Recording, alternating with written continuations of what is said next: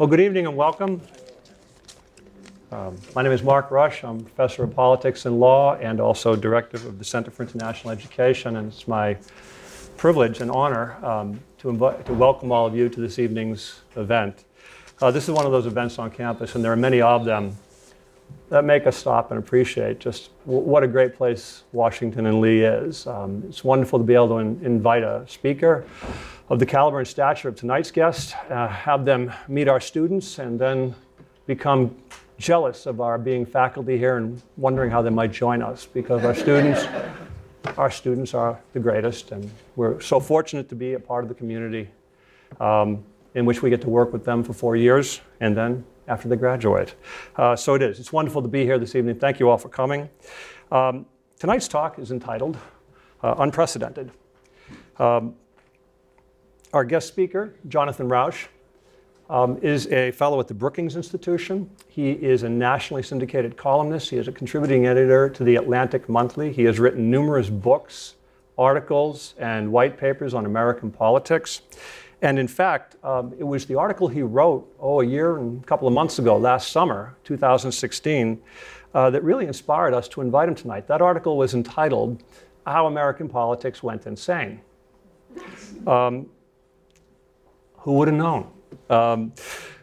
But this article really was a fascinating piece and a wonderful investigation of just changes that have occurred to American politics over the last 40 or 50 years, and really describes, in Jonathan's estimation, just how we've become what he describes chaotic.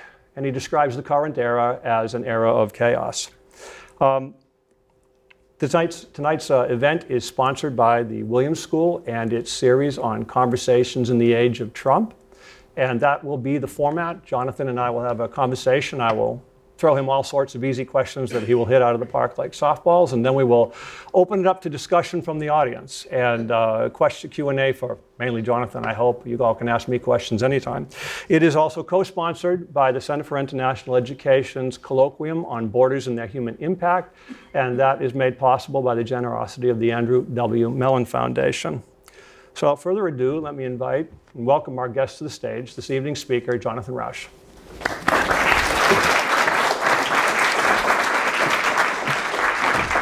And now we will take care of you. Have a seat. Okay. And, sorry. You're comfortable. Whoa. Don't mind. Yeah, these things We're mobile. We heard about this. This could be fun. If we get excited, this could be.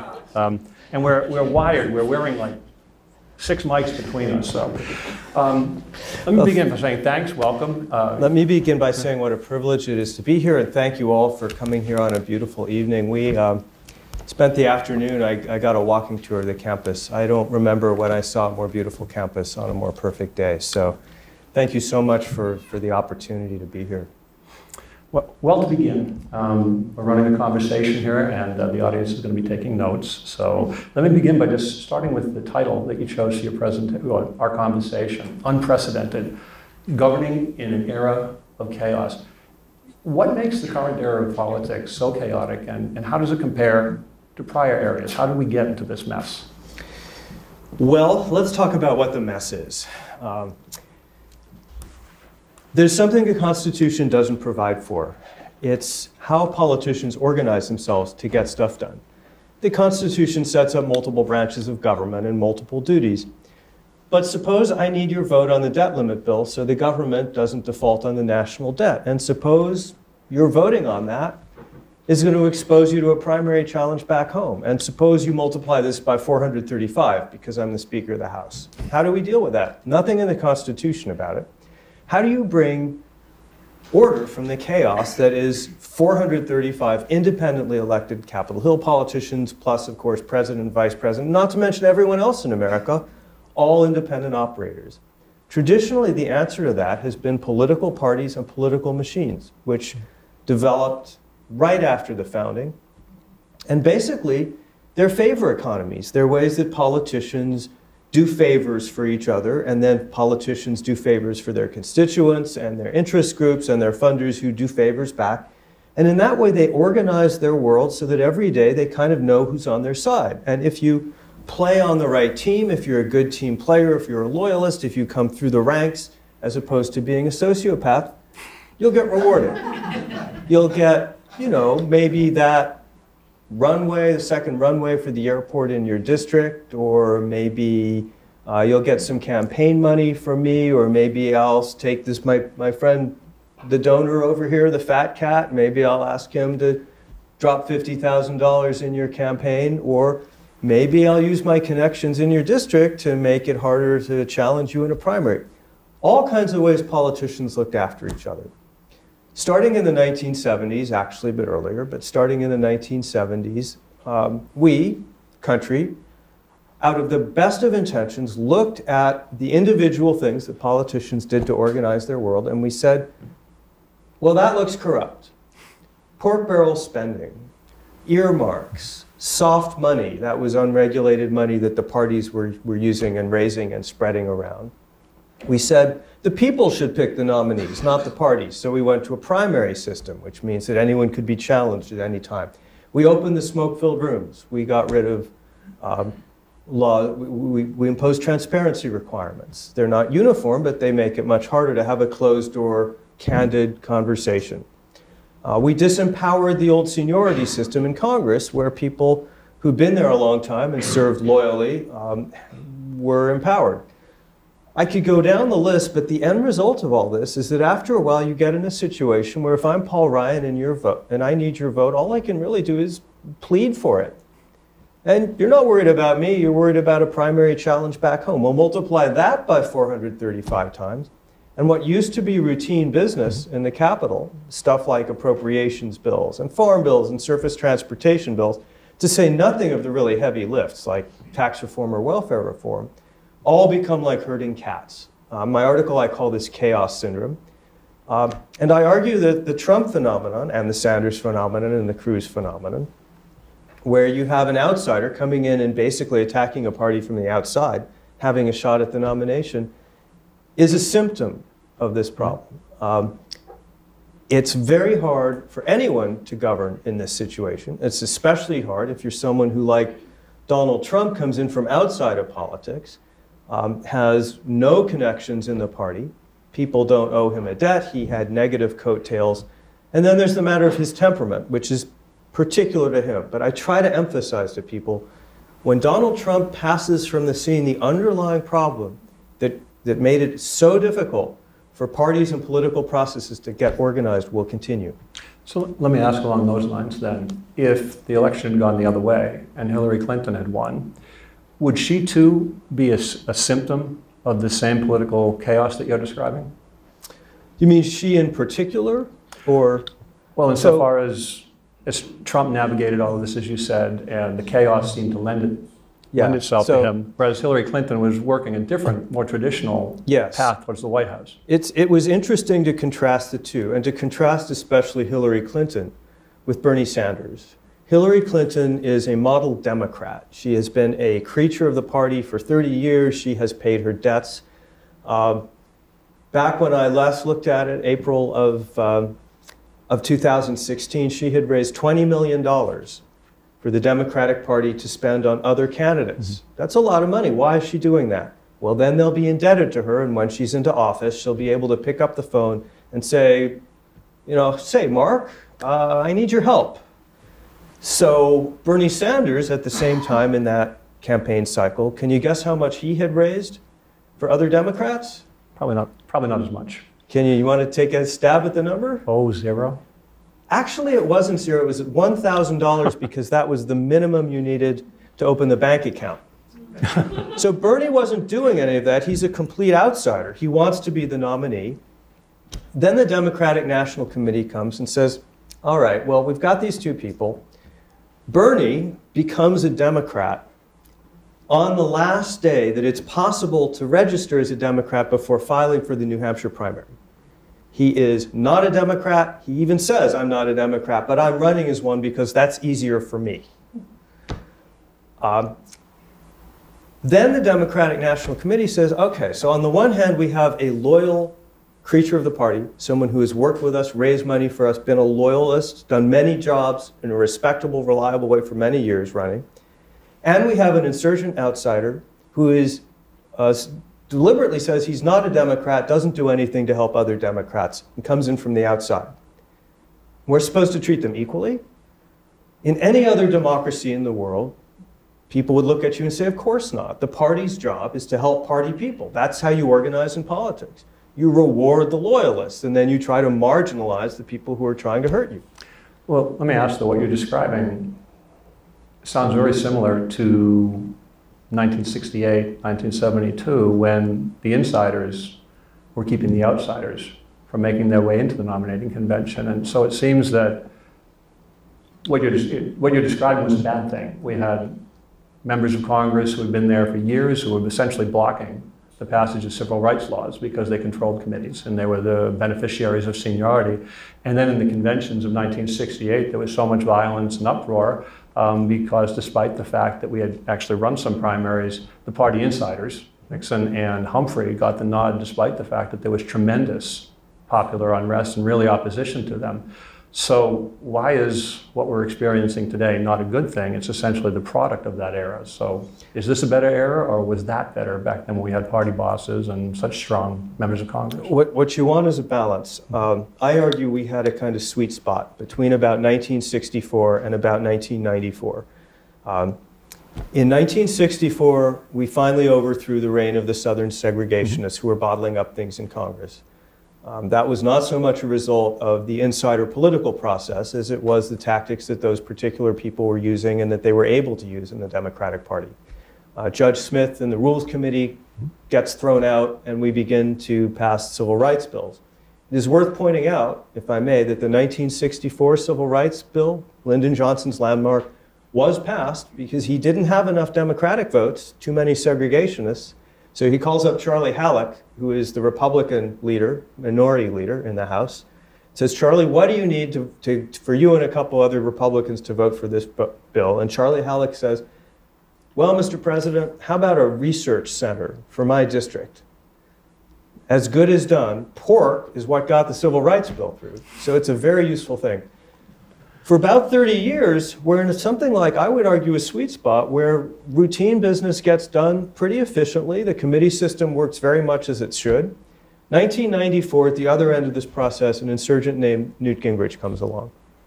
Gingrich centralizes power, which is not the same as running an effective political machine. A machine is, when it works, it's decentralized. It distributes power throughout the party, so people owe each other a lot of favors. And then we begin to get into the world that we're in now.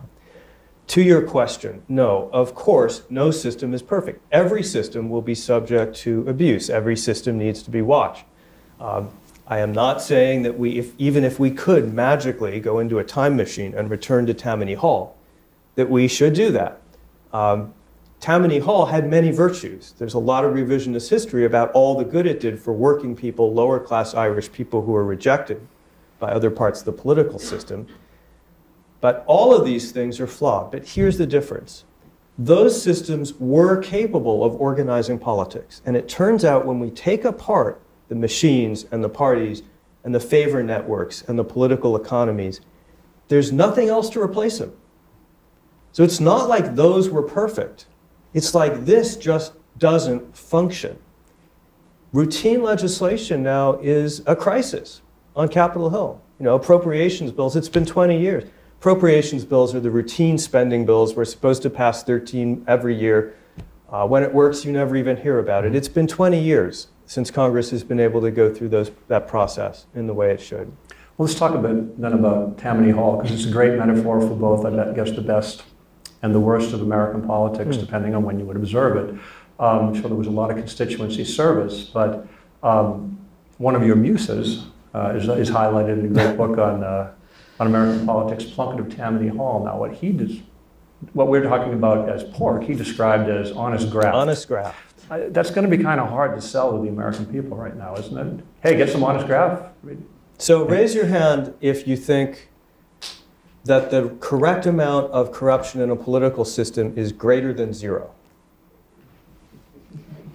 Okay, fair enough. So now this is interesting. In the world of Washington reformers, people are shocked by this idea. But when I ask people on the street this question, They kind of get it. Okay, so raise your hand if you've heard of George Washington Plunkett. A few people have. We're showing our age. Wow. Well, also some people who are apparently well-educated undergraduates. So for those of you who don't know, my favorite political book of all time is probably Plunkett of Tammany Hall. George Washington Plunkett was a functionary of the Tammany Hall political machine in New York. And in the 1890s and early 1900s, he used to hold forth at the shoe sign stand on the steps of the Manhattan County Courthouse, which was kind of Tammany headquarters, and deliver impromptu lectures about politics. And a reporter named Reardon took these down, published them in a very short, hilarious book called Plunkett of Tammany Hall, which is it fair to say, taken seriously by political scientists? Oh, absolutely. Yeah, so it is hilarious because it's all done in dialect. Plunkett is very funny.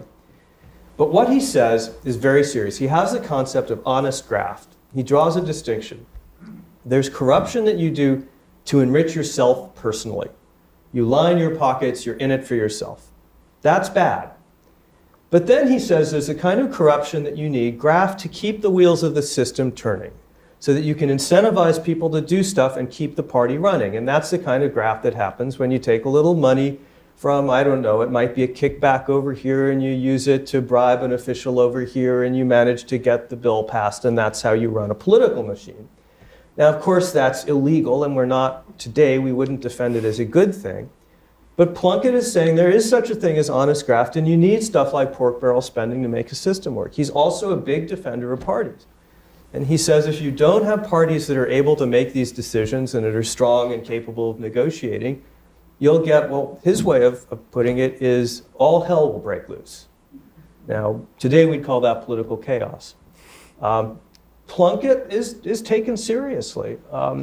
And it turns out that his prediction turns out to be accurate. If you go too far in dismantling all this stuff, all hell breaks loose.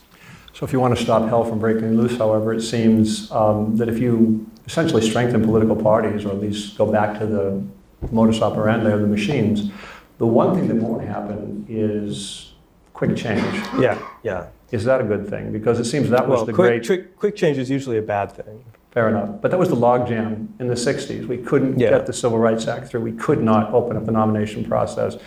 18-year-olds were protesting. They were being sent off to Vietnam and didn't have the right to vote, and the parties weren't really addressing this. So sometimes you need a bit of quick change, but it seems that all of the reforms we saw were designed to at least remove the blockades to any sort of change whatsoever. So how do we strike a middle point between unnecessarily quick change, which leads us to chaos, but a seniority system in Congress that seems, throughout history at least, to lend itself to moving incredibly incrementally at the expense perhaps of needed change? It's a big question. If I could just push back on the premise for just a moment, however, I would argue that the candidates that the smoke-filled rooms picked, including Hubert Humphrey, were exceptional people. And I would argue that throughout the New Deal and the post-war era, the decisions that were made by that political decision system were, on the main, civil rights took time. Ultimately, the system also made the right decisions. But in other spheres, the system made outstanding decisions. I would also point out that popular approval of government was much higher, trust in government was much higher. That system did a pretty darn good job, and it turns out there's modern political science that compares the candidates who were selected by party officials in smoke-filled rooms and the candidates selected today who are self-selected because they say, I'm going to run and enter a primary. And on objective criteria that, you look at things that you can objectively measure, the smoke-filled room candidates were at least as good and often better. So I would argue that system in the main did a good job, and the people thought it did a good job. It did have its flaws. So to your question of would it be fair to sort of restate that can you move back toward a sweet spot? Sure, and how might we move there? Yeah. So reconstituting anything like the old way of doing things is not possible, and it's not the point. Can we, however, reconstitute some of the tools that politicians need to organize the world? The answer is clearly yes, and there are people trying to do it right now. One of those people, for example, happens to be the Senate Majority Leader, Mitch McConnell, a classic machine politician. of the old school, who has, for example, tried to do something a lot of political scientists increasingly think is a good idea, which is, this gets technical, guys, but bear with me. I'll try to get to the big ideas behind it. He wants to lift the caps on the amount of money that political parties can raise. So right now, political parties have very strict limits on how much they can raise to help their own candidates, which ties their hands compared to these outside groups like, I don't know, the Koch brothers and Americans for Prosperity, and there are tons of them on the left. The parties are at a disadvantage because of all these restrictions we put on them when we thought they were corrupt. So people say, unshackle them. It's not a solution to everything, but at least they'll be more competitive if they can raise unlimited sums. Now, does that mean that Sheldon Adelson can drop a $10 million donation on a campaign and funnel it through the Republican or Democratic Party? Yeah, it does mean that. That's what soft money was. But again, political scientists, many of them who think about this, say, the money's going somewhere. Right now, it's going around the machines and parties to kind of these private actors, these insurgent groups on the outside that increasingly and unaccountably control the process. If you let the money go back into the system, the parties are the best place to put it because they're like gigantic clearinghouses. You can maybe buy a candidate with a $10 million contribution, but you can't buy a whole party because the party's entire job is to balance competing interests. So one thing people talk about is lifting these caps and also lifting restrictions on whether parties can actually work with their own candidates in their campaigns, which they're very limited in being able to do, a silly rule. Mitch McConnell wants to do that. A lot of people want to do that.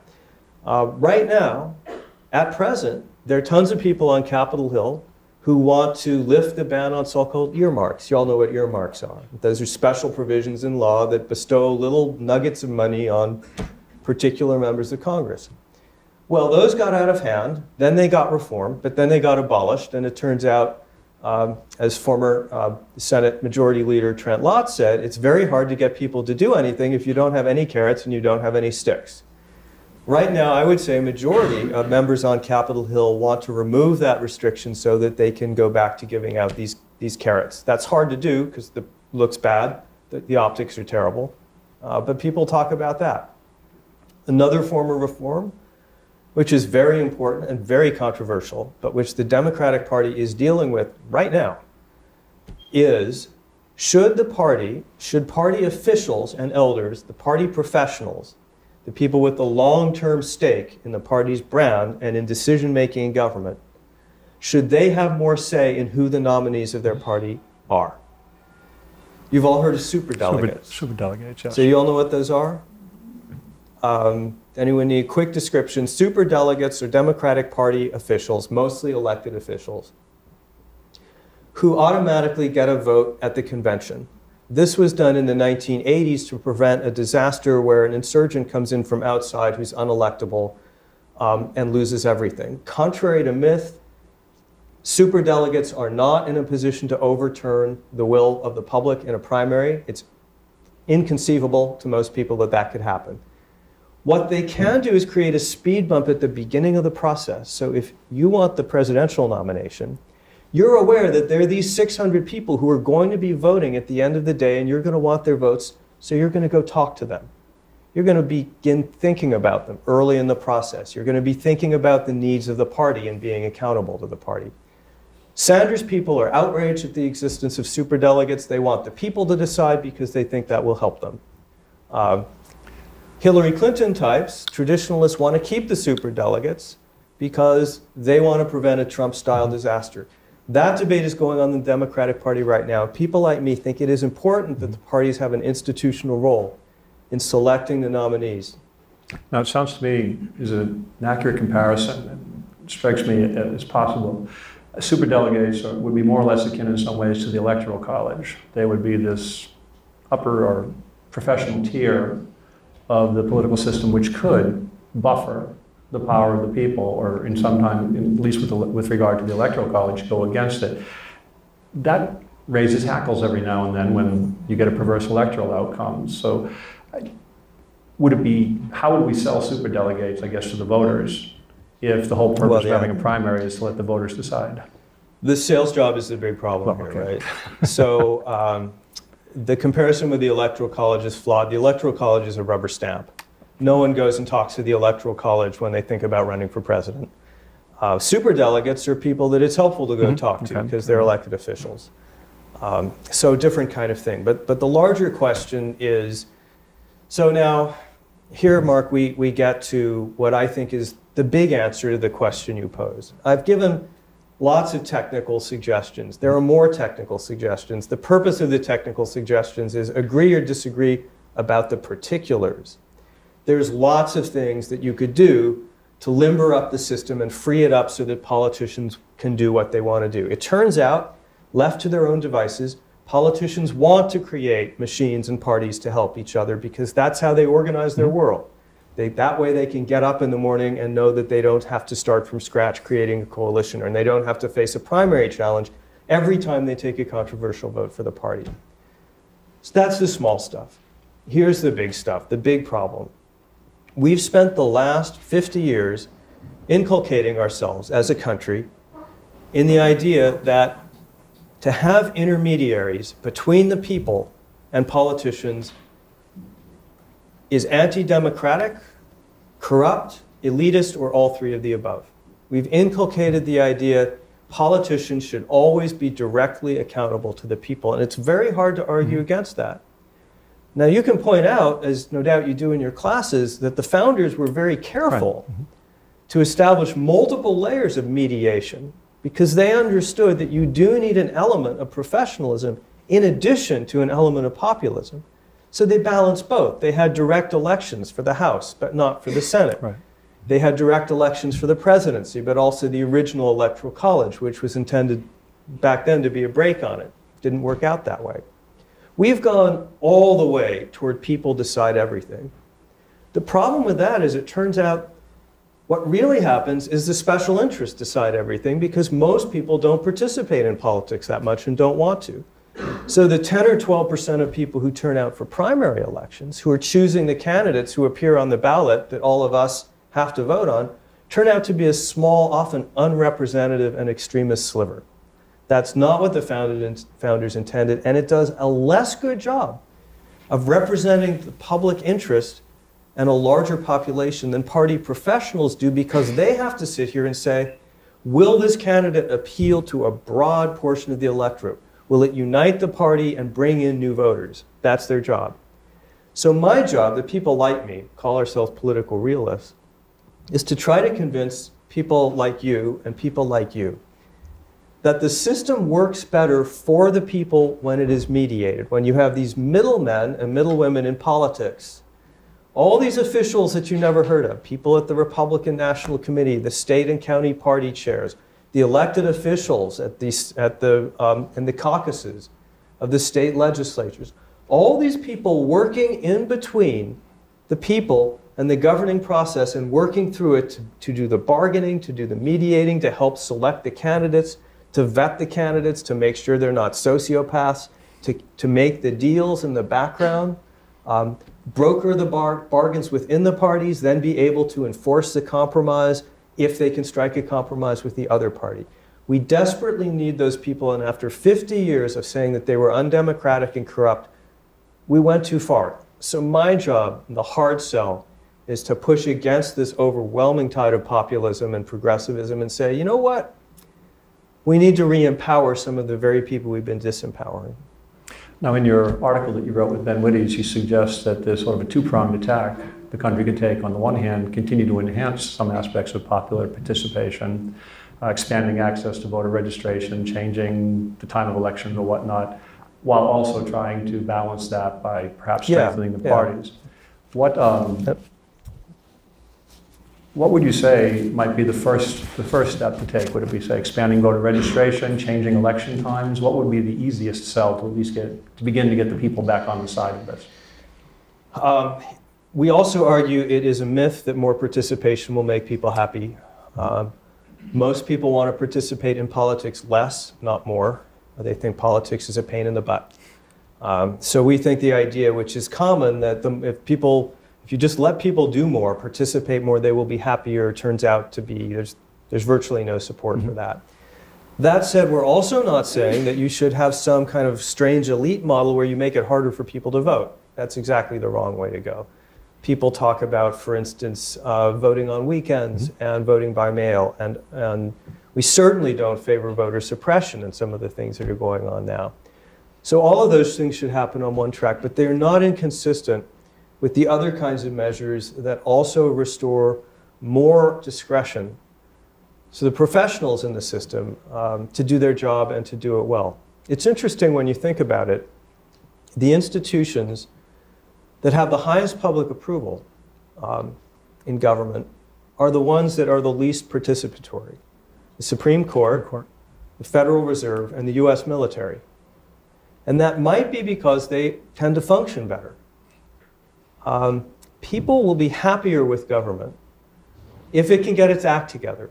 I think what they mostly want from Congress is that it do its job and not fall apart and not constantly be in a kind of miasma of bickering. And there's a lot involved with making Congress work better. I hope I'm not giving the impression that there's a magic button you can press that makes everything okay again. This is a long road back.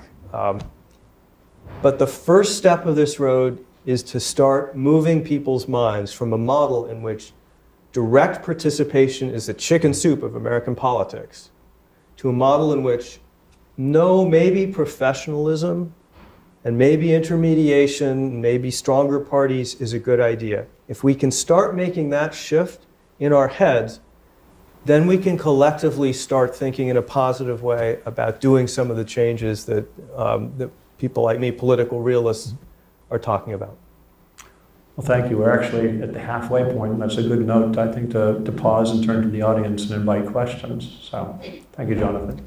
Questions from the audience? Well, lots. Let's start right here. And then if you will state the question, I will repeat it so that they can hear it for the stream.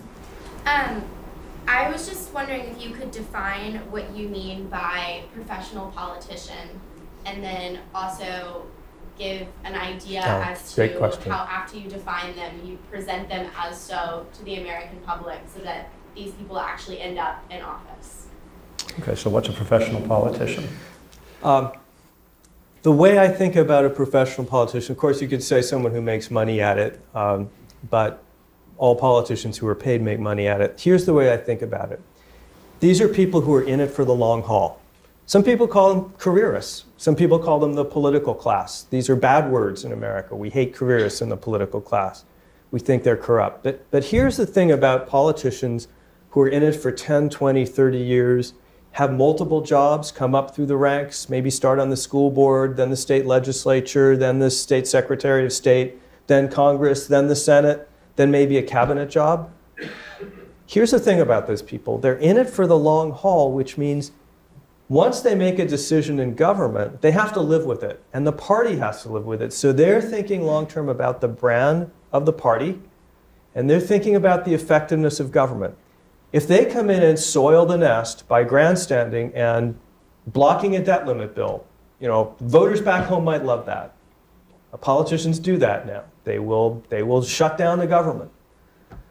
Professionals going to say, wait a minute, if I do that and this institution stops working, how is that going to affect me and the party 5 years down the road? So I think of professionals as repeat players. I think one of the biggest challenges we have right now is that increasingly the American public views professionalism in politics negatively. Amateurism is seen as a good thing. The more amateur you are, the more authentic you're considered to be. Well, it turns out politics is really difficult. It makes rocket science and brain surgery look easy.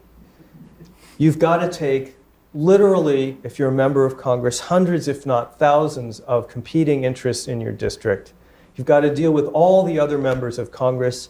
Everything you do is controversial. You're under constant threat of being hit with a primary. Every time you open your mouth, it's a potential negative ad.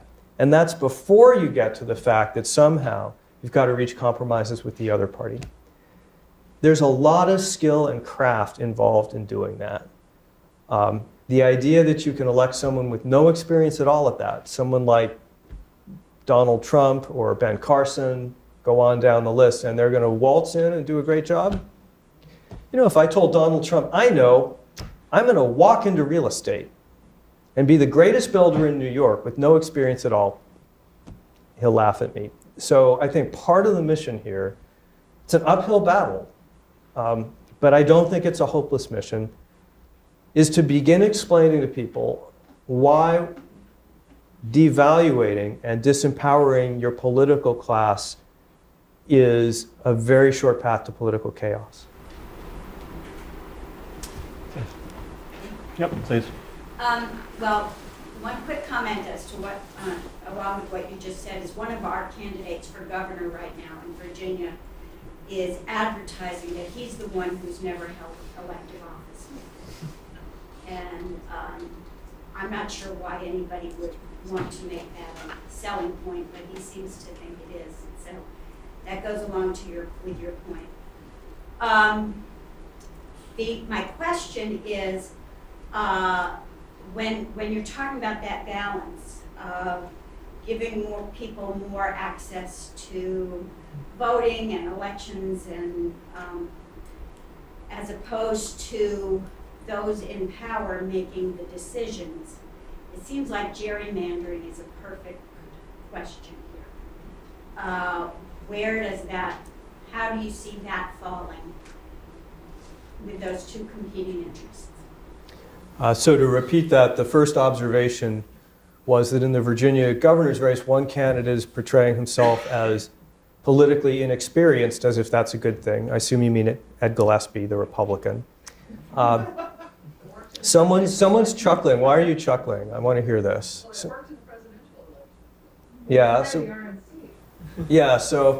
So I think people are chuckling out there because the idea that Ed Gillespie is an outsider to politics is ludicrous.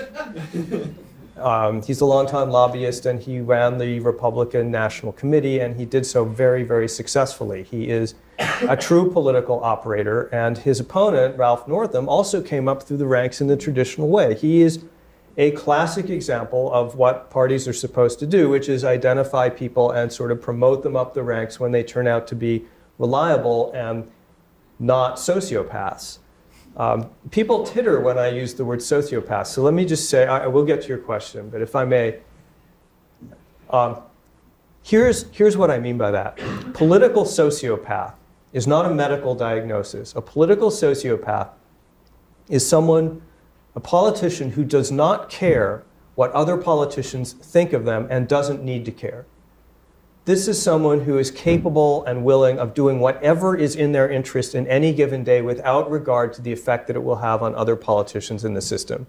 These occur in both parties. It occurred multiply on the Republican side. I would argue that Ted Cruz fits this model, as does Donald Trump. Political sociopaths are dangerous to the political system because they're not accountable to anyone but themselves. The founders went to great lengths to try to protect the system from political sociopaths.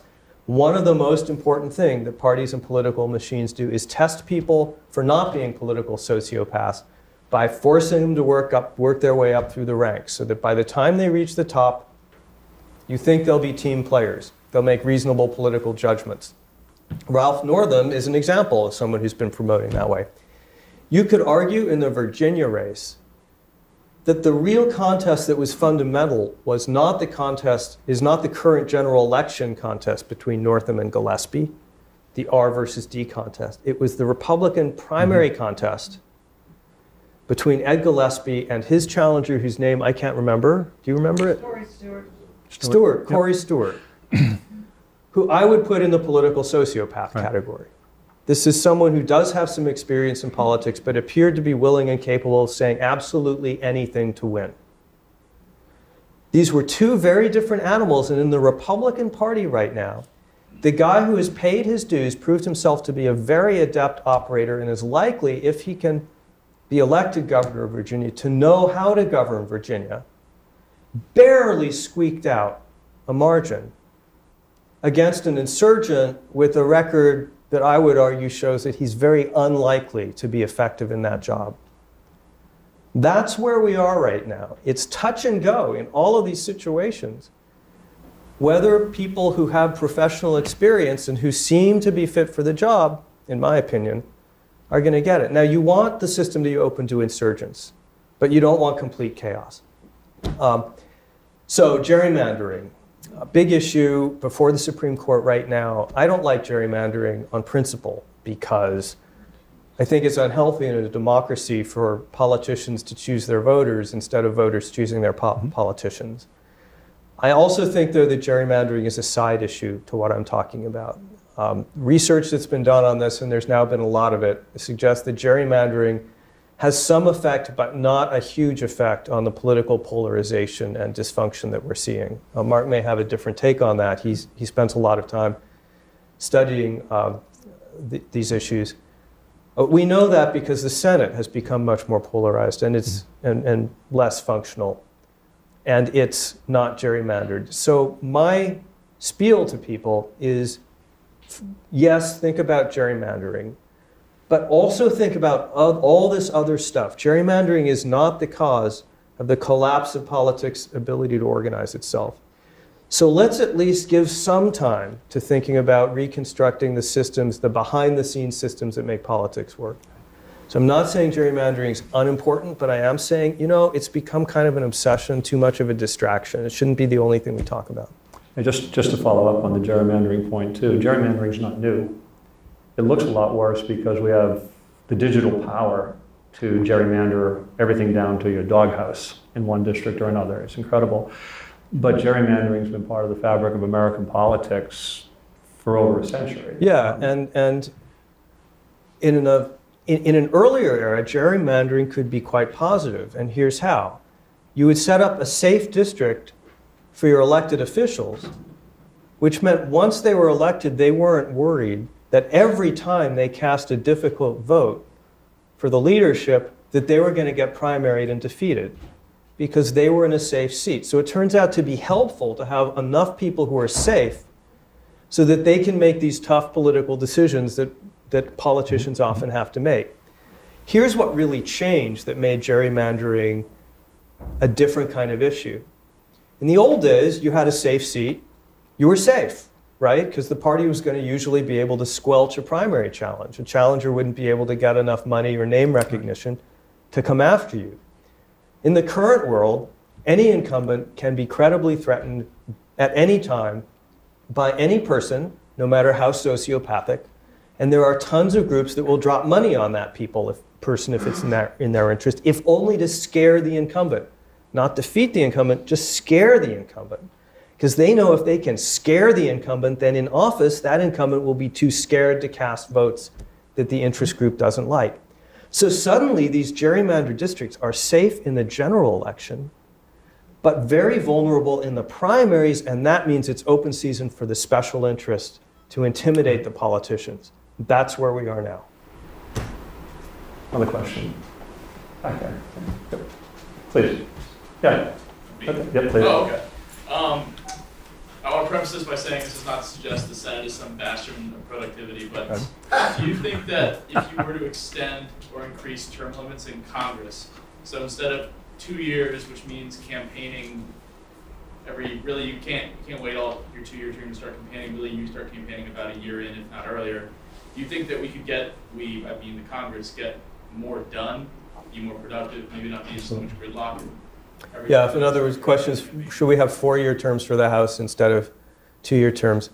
You know, the old way of dealing with this problem of the constant campaign was safe gerrymandered districts. Most of the time, most incumbents didn't face a serious challenge. You know, if there was a primary challenge, it would be a 65-35 or a 70-30 contest. So in practice, they didn't actually have to campaign and raise money 24/7. Now they do for the reasons that we've discussed. So should we deal with that with 4-year terms instead of 2-year terms? I have kind of a stock answer to this, and it's kind of the answer I gave to the questioner just in front of you on gerrymandering, which is maybe. But just for 10 minutes at a stretch, could we not think so much about changes in process and think more about strengthening the underlying political dynamics? I don't think going from 2 to 4 years would make it all that much easier for Paul Ryan to organize his caucus and make it less susceptible to a minority that wants to shut down the government. It might help a bit on the margins, it might hurt a bit on the margins, but I kind of think that we're like the story about the guy looking for his car keys under the street light because the light is better. We need to start looking more in the dark places where it's harder to make repairs, but more important. And that's starting to think about the political machines, the primary process, giving politicians incentives. So I'm kind of trying to change the subject. It's hard to do because like all of these other reform ideas are floating around. Some of them are good. Yes. Where do you see the future of the Republican Party with Trump and versus the establishment, and where do you see the future of the Democratic Party with the lack of leadership?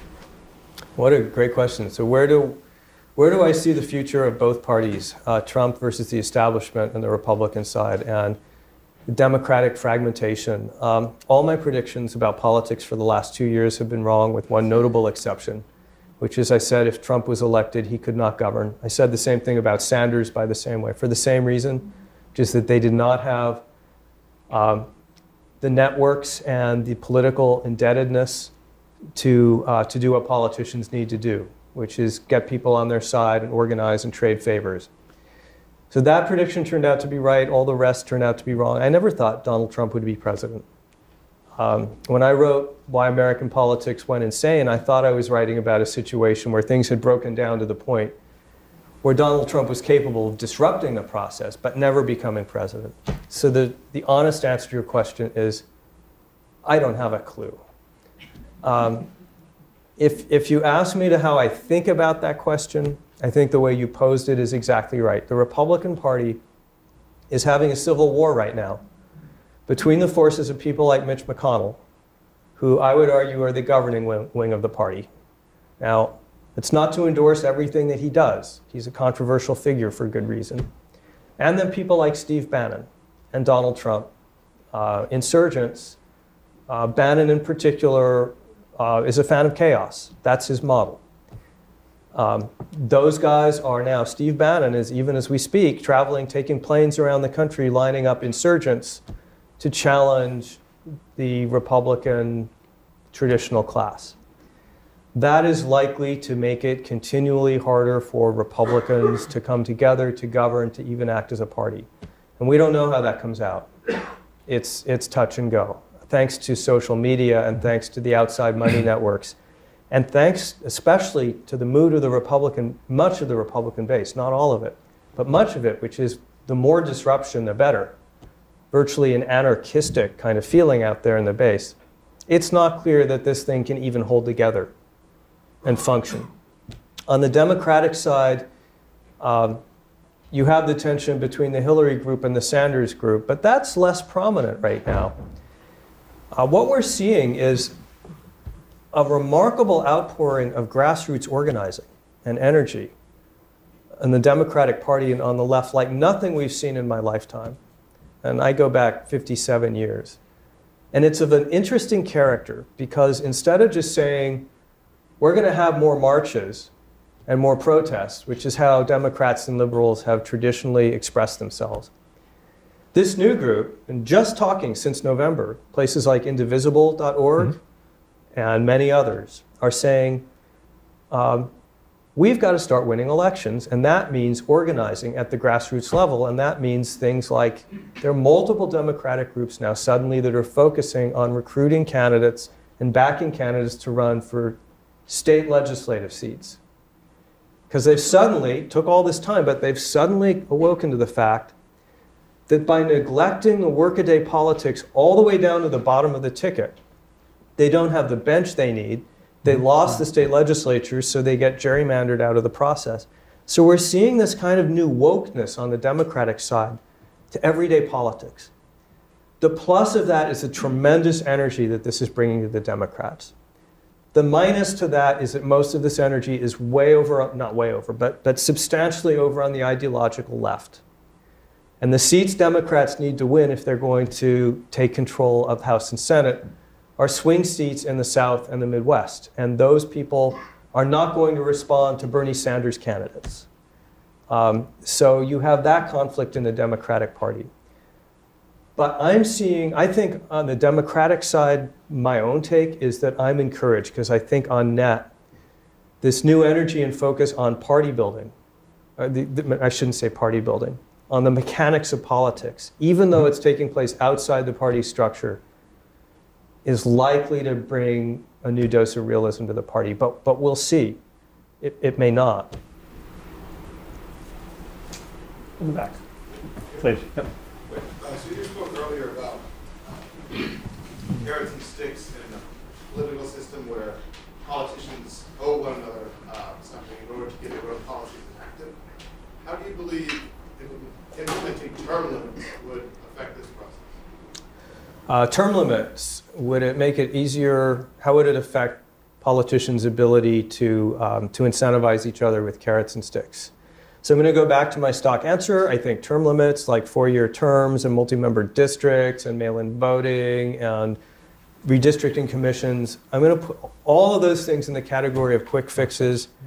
Might help on the margins, might hurt on the margins, but let's talk about the main theme. Having said that, as you might be able to anticipate from where I'm coming from, which is that it's important to have professionals in politics, I think term limits are a pretty dubious idea. You need expertise, and expertise comes from sitting there for a long time, like being on the Defense Appropriations Subcommittee for 12 or 15 years so that you know the Defense Department inside and out, and when that bureaucrat comes to sit in front of you, you're not relying on some 26-year-old staff member to feed you questions on an index card. You can grill that SOB, and you know who to call to get information, and you know what a defense bill looks like. These things are really complicated. Plus, you've been around long enough to build up networks so that when people call you up, you can help them and they can help you. I'm not in favor of amateurizing politics. Term limits are complicated because it turns out they don't drive professionals out of politics. They just force them to job hop more. So that means they can do one thing for 6 years and then they have to find something else to run for. It's unclear to me how that helps. You still have experienced people in politics, but you don't have them sitting still long enough so that they can wield that experience. So I am very dubious about term limits. That said, many very smart, respectable people have a different view. Can I butt in with a follow-up? Yeah, please. If we think about this at the national level, it's an extraordinary undertaking. It would be hard to reform the national political system anytime soon. But in your research and the work you've been doing, would you be able to suggest, are there particular states maybe that seem to be reacting to the chaos and might serve as examples, good, well, better organized than average Democratic and Republican parties in particular states, and where might we look to see the beginnings of this counter-reform? May I challenge your premise? Okay, sure. You think it's easier Am I at the allowed national to level? do that? I don't want to be a bad guest. Oh, please, go ahead. It is I get interesting. challenged all the time. It is interesting to look at the states because they differ widely in their models of campaign finance and widely in the organizations of their state parties. And there's a lot to learn from that. But I believe that it is a myth that it is structurally difficult to start making important reforms. Mm-hmm. Many of the things that need to be fixed can be fixed without changing a single line of law, believe it or not. Who decides who the nominees of the parties are? The parties do. Who decided that that would be wide open, done by primaries, and often done by primaries where people who are not even party members can vote for that party's nominee? Mm-hmm. The answer is the parties decided that. They could undecide it at the state level by just the state party saying, hey, we're not doing it anymore. And in fact, in 2016, Colorado didn't do that. Colorado's state party decided, we're sending our delegation to the national convention uncommitted. So they had an internal process where candidates kind of pitched themselves, but then the delegates all went unbound because the party said, let's wait until we see how this shakes out and we'll have more influence at the end of the day if our delegates can make up their mind on the convention floor. Conventions, party people used to decide the nominee at the convention. We could do that if state parties just said, okay, that's what we're going to do. No one could say boo about it. There's no laws about that. Similarly, there's lots of rules and regulations that are handcuffing the abilities of parties and professionals that the public doesn't care about. I mean, how many of you have spent a lot of time thinking about the rules on hard money limits and limits on coordinating with candidates using soft money? Raise your hand. Just keeps you up at night. Okay, so we have 2 people, and one of them, maybe 3, one of them on stage with me. I was just helping them out. These are rules and regulations that the public doesn't know about or doesn't care about. Things like raising the caps on donations to parties, which Mitch McConnell wants to do, which a lot of other people increasingly want to do. This is not something that ignites the public fury. Most of these changes that were made over the past 40 or 50 years are technical changes that were done kind of on a promissory note of this will make the system more functional and less corrupt. It hasn't worked. I don't believe the public would be deeply opposed to many of these changes. I don't believe the public would even know or care about many of these changes. Most people don't know that the state parties have their hands tied by all kinds of regulations on what they can do, some of them patently absurd. They've been put at a big disadvantage to the outside groups that they have to compete with. Those laws could be changed. No one would notice except the state parties. And when I went out and talked to state party chairs, both Republicans and Democrats, they may disagree on policy, but they both agree strongly. Why are we not able to channel our resources in support of our own candidates with most of our budget? There's actually regulations that prevent them from doing that. So there's tons that we can do.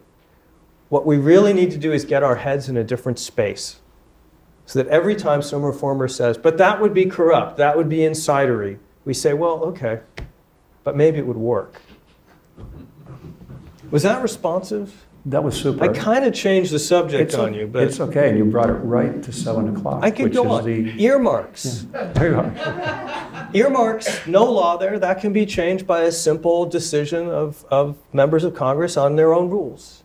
Committees in Congress, we disempowered the committee structure. That's important because we cut out middle management. We said all the people who are involved in crafting and writing bills with the expertise and all the information networks that they gathered, we kind of cut them out and sent that up to leadership, which doesn't work well. That can be changed by a simple leader of Congress changing it. Tons of stuff, takeaway, tons of things can be done. We just have to decide to get our minds around a different model of politics. Get our heads in a different space. Get our heads in a On that different note, thank space. you, Jonathan. Thank you you all all. for coming this evening.